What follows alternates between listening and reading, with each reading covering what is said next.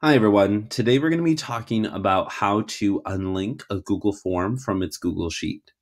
So when you go to the responses section, you have the option, if you go down to the right, to click on the green square that is the sheets. And so if I click on it, I can go to the sheet that is linked to that Google form. Now, in this tutorial, we're going to talk about how to unlink them. So you're going to go back to your Google form.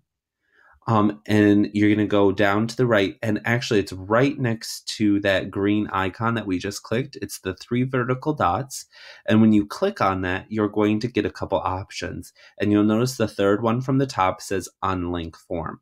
And when you click on that, it's going to pop up this new screen for you. And it says, are you sure that you want to unlink this form with the current spreadsheet? So you want to make sure that this is the actual one that you want to unlink, because then it goes on to say new responses to this form will no longer be sent to the spreadsheet, but existing data will not be deleted.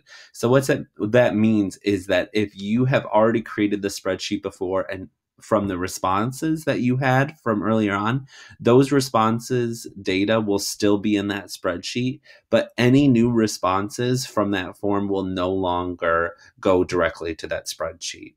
All right. So if that is the option that you want to do, then you're going to click Unlink. And now you have a separate Google form and a separate Google Sheet, and they're no longer linked together.